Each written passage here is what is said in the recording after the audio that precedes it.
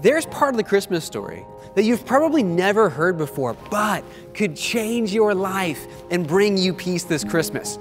Merry Christmas, by the way. I'm Kyle. This is Crossroads. And whether you're watching this on Christmas Day, Christmas Eve, whenever, I have a question. Do you know the story of Christmas? I mean, sure, you know Mary and Joseph and Jesus, of course, but what about everyone else? In fact, who is everybody else? That's what today is. We're uncovering 3 unknown characters of the Christmas story who are seemingly unrelated and discovering how they're not only deeply connected to each other, but also to Jesus. We'll see how Elizabeth was visited by an angel, how Gabriel was waiting hundreds of years to deliver an impossible message of hope, how Herod tried to stop it all from happening, and how the Christmas story changes everything for our lives today and can unlock the peace you and I need this Christmas.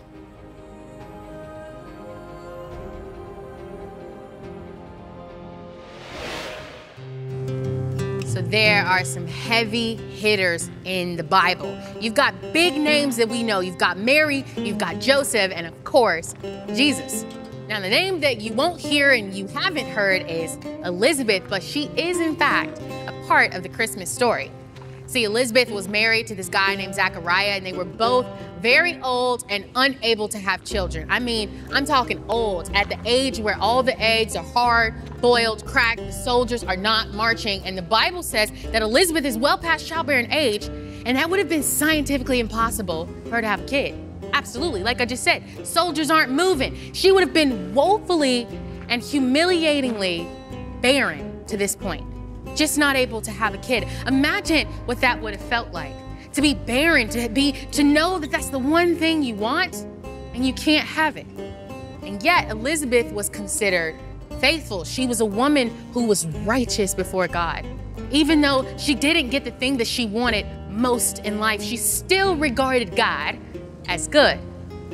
See, just like Mary, which happens way earlier in the Christmas story, Elizabeth and her husband were visited by an angel, the angel Gabriel. And we're gonna uncover what happens next and how it changed everything. In the time of Herod, king of Judea, there was a priest named Zachariah who belonged to the priestly division of Abijah. His wife, Elizabeth, was also a descendant of Aaron. Both of them were righteous in the sight of God, observing all of the Lord's commands and decrees blamelessly. But they were childless because Elizabeth was not able to conceive, and they both were very old. Then an angel of the Lord appeared to Zachariah, standing at the right side of the altar of incense. When Zachariah saw him, he was startled and was gripped with fear. But the angel said to him, "Do not be afraid, Zachariah. Your prayer has been heard. Your wife Elizabeth will bear you a son, and you are to call him John." Zachariah asked the angel, "How can I be sure of this? I am an old man, and my wife is well along in years." The angel said to him, "I am Gabriel. I stand in the presence of God, and I have been sent to speak to you and tell you this good news. And now you will be silent and not able to speak until the day happens, because you did not believe my words, which will come true at their appointed time." This scene is crazy. An angel shows up and intersects the story of Elizabeth when he talks to her husband, Zechariah. His name is Gabriel. He's an eternal being. If you look at the Bible, angels appear to have this existence completely different than us. The Bible has sections that talk about what happened before the beginning of the world, and the angels were there in that part of the story, and it has sections about after the end of the world, and the angels are there. He's this cosmic scale being. By the way, I find this interesting. Angels in the Bible are often seen and symbolized as the stars. There's this eternal weight and scale to them that's just mind-blowing. He shows up to deliver this message, a message that, by the way, he'd been waiting a long time to deliver. Millennia. Finally, the day arrives. This cosmic being shows up, and his scale, his sheer size, it scares Zechariah so bad. He just gets all freaked out. You know, angels aren't these little chubby babies with wings flying around, super cute. It's like this mind-blowingly large Navy SEAL shows up and then tells him this good news about the future that seems too good to be true. And in that moment, Zechariah does what we all do when we hear news that's too good to be true. He balks. Luke 1:18 says, Zechariah asked the angel, "How can I be sure of this? I'm an old man and my wife is well along in years." Him and Elizabeth, they were in a desert. It was dark in their life. They had been hoping for a baby for decades. Decades. How many times had Elizabeth thought she was pregnant only to be let down? How many miscarriages had they been through in their journey? And so with an angel of God standing in front of him, Zechariah basically says, man, I don't believe you. Maybe at one point in my life, I hope for something better, but the night has set in. And if I hope for the morning, if I hope for dawn, if I hope to be able to see, I'm just going to be let down. And so it's going to be easier for me, Gabriel, if I just say, I don't buy it. Safer for me here. Gabriel's response to Zechariah says this. The angel said to him, I am Gabriel. I stand in the presence of God. And I have been sent to speak to you and tell you this good news. I'm Gabriel. I stand with God. I'm giving you his words, and I'm telling you they will come true at their time. They will. I just wonder about you in your life. Is there a place where you've heard the word of God? You've seen a promise in the Bible or a video like this or coming to church, and at one point you believe for better. You believe that you could live life and not feel alone. You believe that you could actually feel hope and peace and not just feel so numb all the time. You believe that. But now, after being let down so many times, you're just not sure. Maybe it's just easier to just decide it's going to be dark, you know? Just live out here alone by yourself. If you hope for the morning, you're just going to be let down. But here's the good news. The plans of God cannot be changed. And it's good news. Good news. Somebody tried to stop God's plans? A guy named King Herod. Now after Jesus was born in Bethlehem of Judea in the days of Herod the king, behold, wise men from the east came to Jerusalem, saying, Where is he who has been born King of the Jews? For we saw his star when it rose and have come to worship him. And when Herod the king heard this, he was troubled, and all Jerusalem with him. And assembling all the chief priests and scribes of the people, he inquired of them where the Christ was to be born. Herod is this ruler who's overseeing the Jews under the authority of the Romans. And it's appropriate that this starts. By the way, he's an awful ruler. He's a bad ruler. He's got a major ego complex. He hurts everybody around him. He has zero peace in his life. He makes sure everybody around him doesn't have peace. And this whole story, where that verse we read, starts with the phrase, in the days of Herod. Everything is about him, and people know that day as him because he is an authority figure that's hurting people around him. But in reality, he's really not that powerful at all. His city, his wealth, his status, it all ended up like ancient ruins. And this is the way it is with us. We could actually do a little adaptation here and say, in the days of Brian, in the days of Michelle, in the days of Eduardo, in the days of Lakeisha, someday everything that's around us will end up as rubble. And it behooves us to get on the page of God, and Christmas reminds us that there is a page called God. Actually, it's called King Jesus. Christmas is about the kingdom of God being built, and nothing can stop that. And when God promises anything, including a deliverer or a savior, he's going to deliver. Luke 1 says, in the 6th month of Elizabeth's pregnancy, God sent the angel Gabriel to Nazareth, a town in Galilee, to a virgin pledged to be married to a man named Joseph, a descendant of David. The virgin's name was Mary. The angel went to her and said, Greetings, you who are highly favored. The Lord is with you. Mary was greatly troubled at his words and wondered what kind of greeting this might be. But the angel said to her, "Do not be afraid, Mary. You have found favor with God. You will conceive and give birth to a son, and you are to call him Jesus. He will be great and will be called the Son of the Most High. The Lord God will give him the throne of his father David, and he will reign over Jacob's descendants forever. His kingdom will never end." "How will this be?" Mary asked the angel, "since I'm a virgin?" The angel answered, "The Holy Spirit will come on you, and the power of the Most High will overshadow you. So the Holy One to be born will be called the Son of God. Even Elizabeth, your relative, is going to have a child in her old age, and she who was said to be unable to conceive is in her 6th month. For no word from God will ever fail." So Gabriel shows up a second time in the Christmas story. And he's got the same assignment as the first time when he showed up to Zechariah. Deliver what seems like impossible news to somebody about a good thing God's going to do.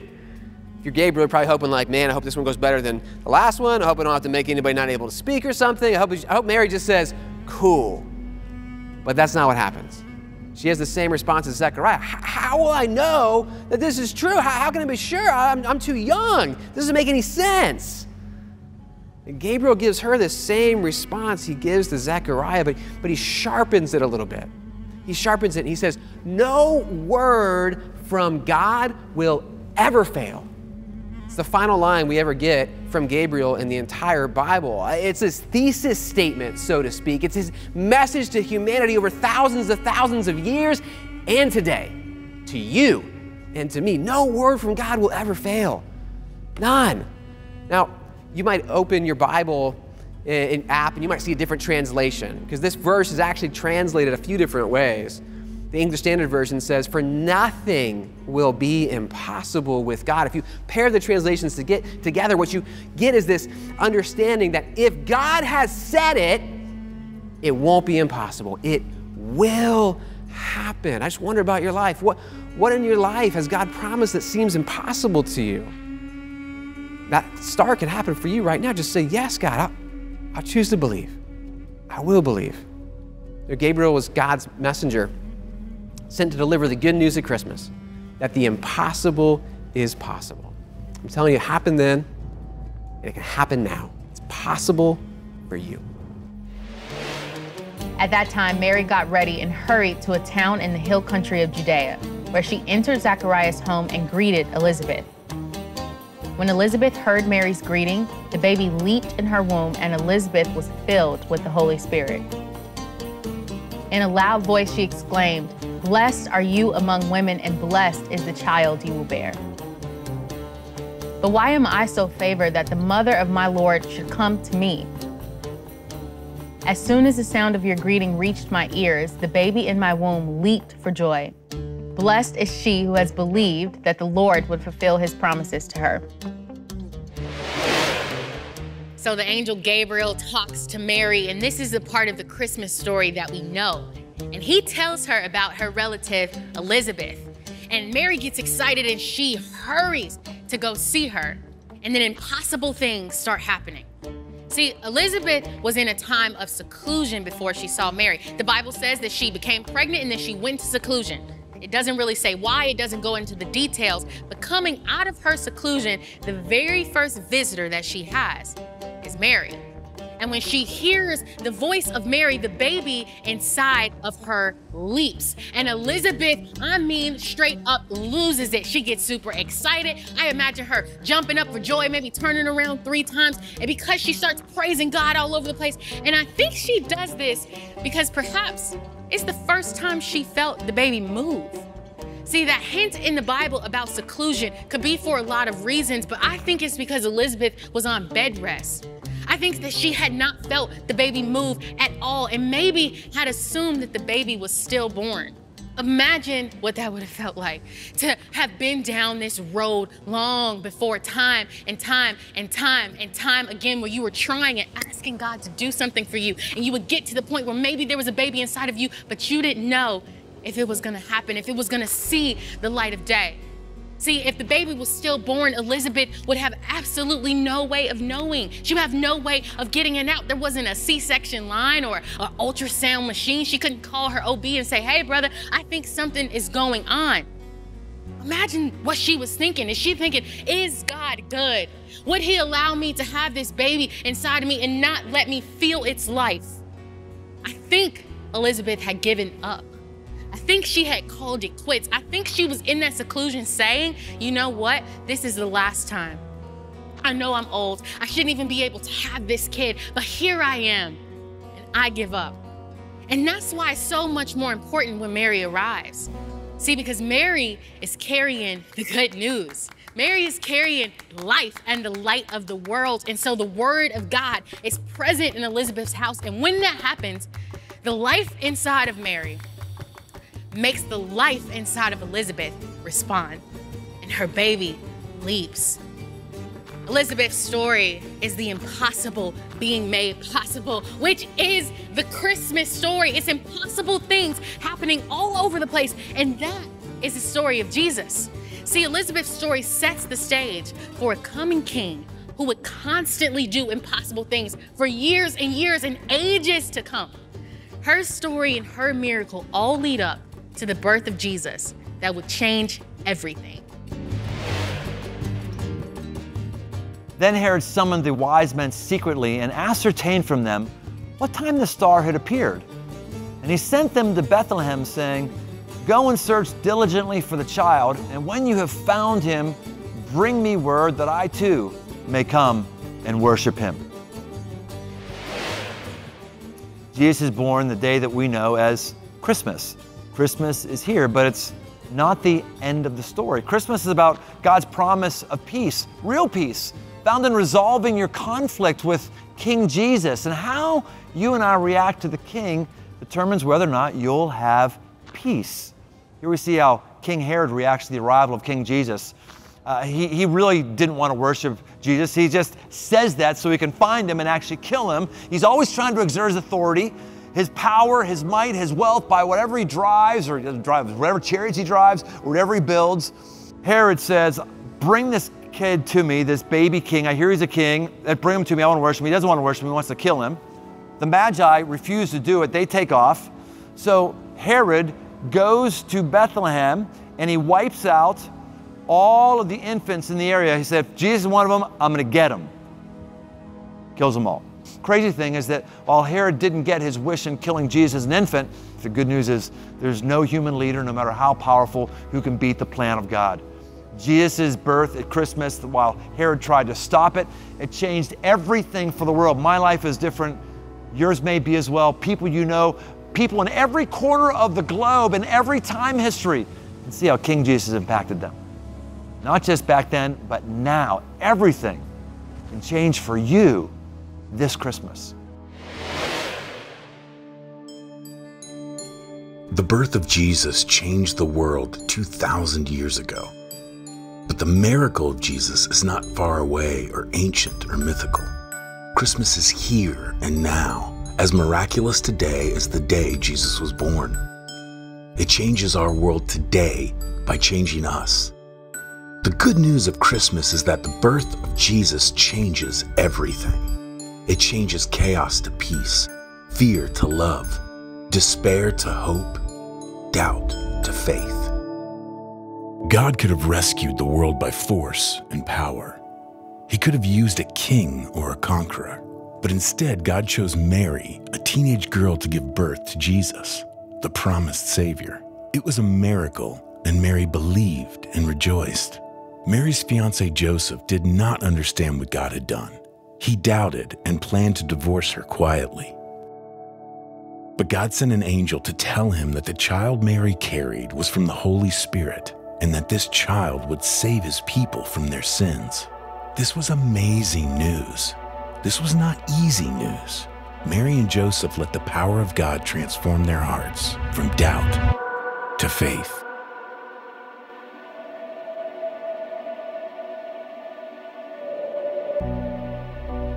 So much to lose,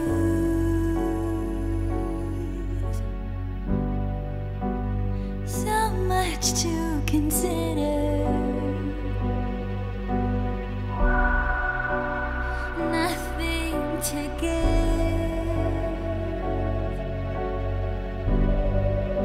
when so much has been given.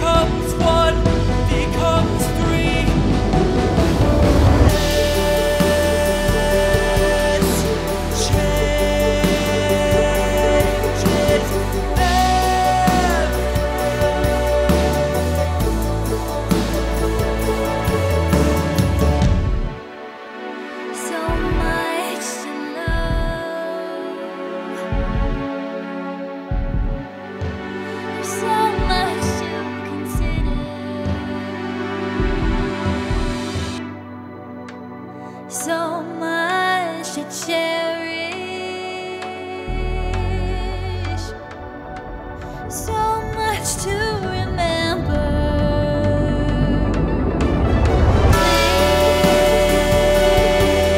This changes everything.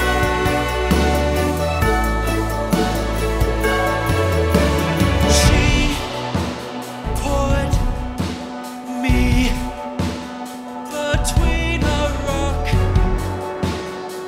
and a hard place. I must break free from this disgrace.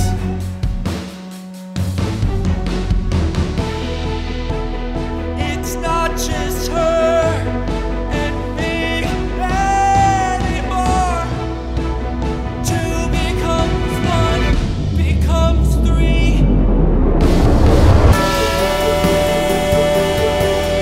This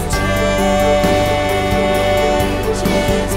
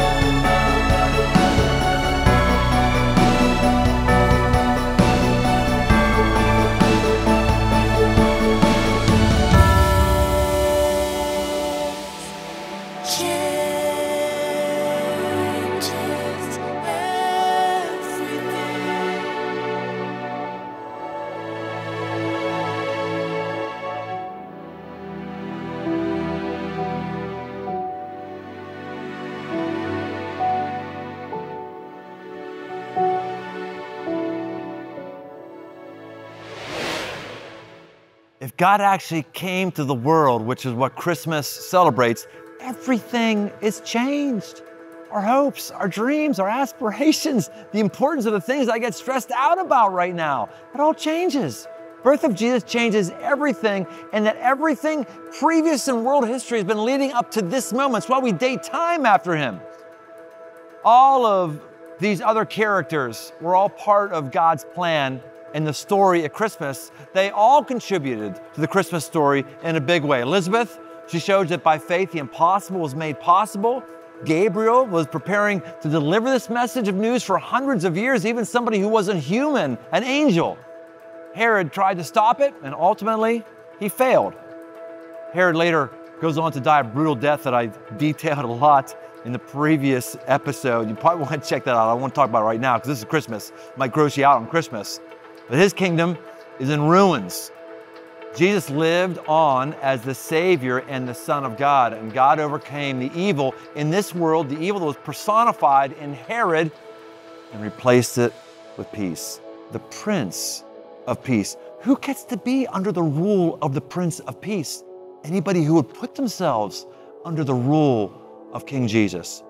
In the book of John, chapter 1, verse 12 to 13, it says this: "But to all who did receive him, who believed in his name, he gave the right to become children of God, who were born not of blood, nor of the will of the flesh, nor of the will of man, but of God."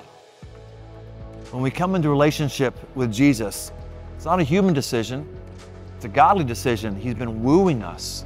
And we come into his family, we're born into his family. It's not of our own might, not of our own power, but of the power of God coming under the rule of Jesus. You and I can choose to either be like Herod and hold tight to your little bit of power, or you can choose the peace that Jesus gives by coming into our lives.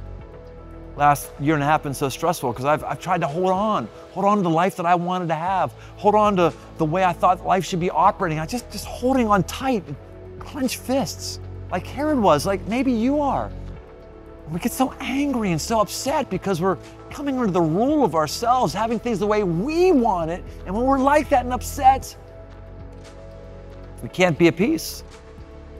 We can't have peace with people who are around us. We can't have peace with ourselves. But when we come under the authority of King Jesus, there is a power and a peace that passes all understanding.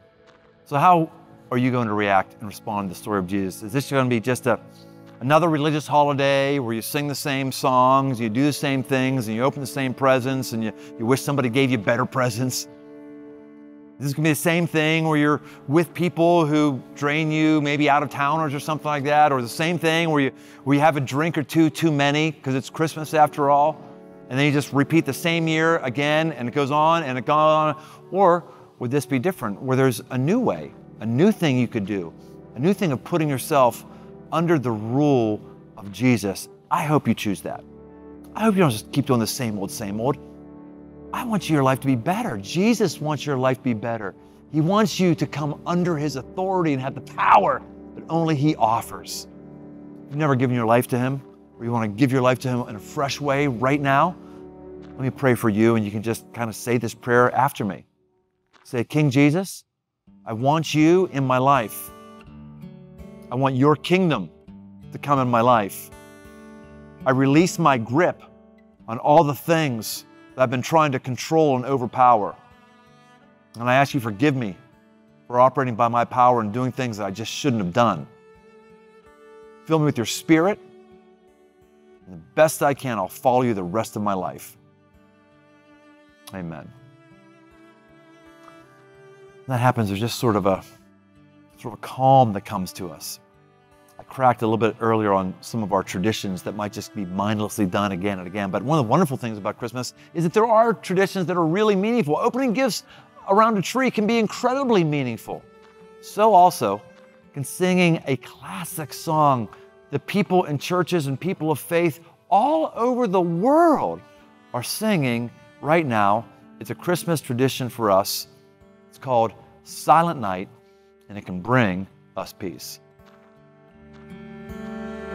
Silent night, holy night, all is calm, all is bright, round yon virgin mother and child, holy infant, so tender and mild, sleep in heavenly peace, sleep in heavenly peace. That silent night means that there's hope and peace available to you. If you prayed that prayer for the first time, or you want to know more about what it means to follow Jesus, just chat with us at our website. Listen, I believe that this next year could be the year that will change your life. We'd love to help with that. We're more than just an episode once a week. Crossroads is a movement that you can fully belong to no matter where you live. We believe that God designed you to live a life of purpose and adventure. If you want to know more and to access everything we have to offer, just sign up by going to online.crossroads.net. Now, Crossroads is funded by people who believe in what we're doing and want to see more of it. If you're a giver, I want to say thank you. And if you want to join this mission, you can do it by giving. Just go to crossroads.net/give. We're making a difference across the country and around the world, and we would love if you would consider including Crossroads in your year-end giving this Christmas. Merry Christmas, Happy New Year, and we'll see you next week on Crossroads. There is a way that leads to life. It's not the paved path, well lit, well traveled, known. It's the ancient path, narrow, forgotten, wild. Few are willing to walk it. But those who do find what they've been searching for. Be one of them.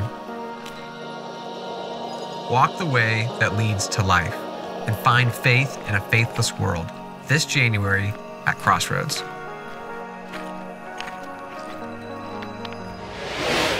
There's part of the Christmas story that you've probably never heard before, but could change your life and bring you peace this Christmas. Subscribe to get our latest episodes and hear more like this every week. And to keep watching, click right here. See you in a second.